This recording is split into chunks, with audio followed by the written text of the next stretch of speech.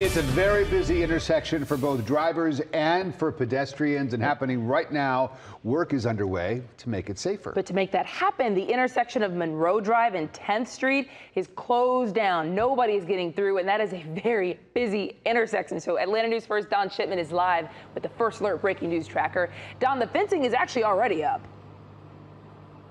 That's right. The fencing is up. The signage is up already. I want to give you a sense of where we are right now. The high school over in that direction, and then the park is right there. There's Park Tavern. 10th is right there. This is Monroe Drive. But then you look up there, that's the entrance to the Belt Line, which heads into the northeast section of the trail and Ponce City Market. And you know, if you've been here on a weekend, for example, you see a lot of people using that Belt Line, and then they're crossing over Monroe Drive. We already see some of those pedestrians making their way on the Belt Line this morning.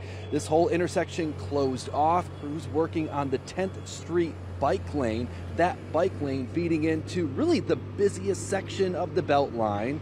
Another key element of this project, new traffic signals at this intersection and a raised pedestrian crossing. The goal is to make this area safer for pedestrians.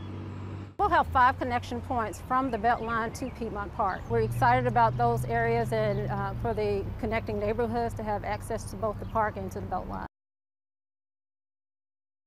So your detour routes right here, we have Cayuga Street to Virginia Avenue and Charles Allen Drive to 8th Street. And then listen to this, because even after this week's closure, single lanes will start shutting down during the work week. That's from 9 until 4, and this will happen all the way up until September when the sidewalk construction is complete. This area now under construction, the heavy equipment already here. It's going to be this way, closed off throughout the week.